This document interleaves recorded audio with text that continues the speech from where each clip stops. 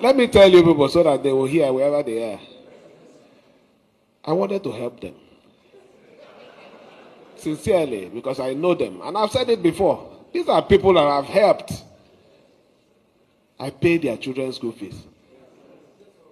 I pay their house rent. I know somebody said, I didn't know my father was a sheriff. My father was already a sheriff officer from 2005 when I started working in finance. So if he says my father was a sheriff officer, yes, my father was a sheriff officer. Before I started working here, I was even a sheriff manager. So I wasn't a beggar. I had enough that I could eat and extend to people. So if you say, I didn't know it was a sheriff, I was a sheriff manager in my own corner. So I wanted to help them. We all knew what happened when they crossed. And how did they cross? Because of our God. For them to make that mistake. They are gone and they are gone.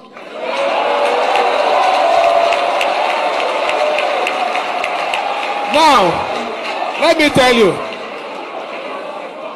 when I wanted to help them, I accepted to help them because what is there? We all one. We will disagree to agree. They thought they are smart. What is holding them is the declaration of their seat vacant that was done in December 2023. That's what is holding them. So they think, well, I know they don't know anything. They think I'm like them.